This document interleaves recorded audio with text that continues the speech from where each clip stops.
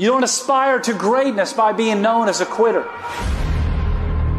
You don't get to the top of your field by being a person who quits when things get difficult.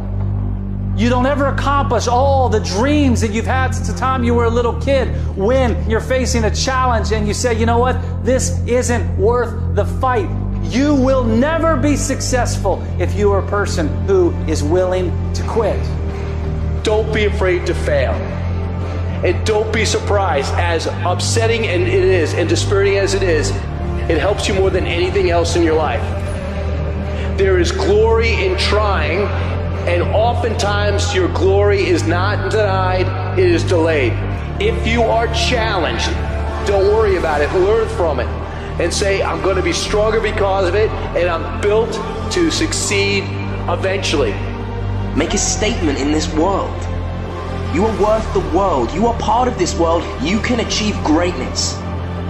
When you want something as much as you want to breathe, you will overcome the pain. And you will achieve greatness. Yeah, you will struggle, no way around it. You will fall many times, but who's counting? If you want to make it to the top, then there will be times you get stressed and things you get depressed over. But let me tell you something. Steven Spielberg was rejected from film school 3 times, but he kept going. The television execs fired Oprah, but she kept going. Critics told Beyonce that she couldn't sing. She went through depression, but she kept going. When you get inspired, realize that person is made up of the same whatever it is as you. And the only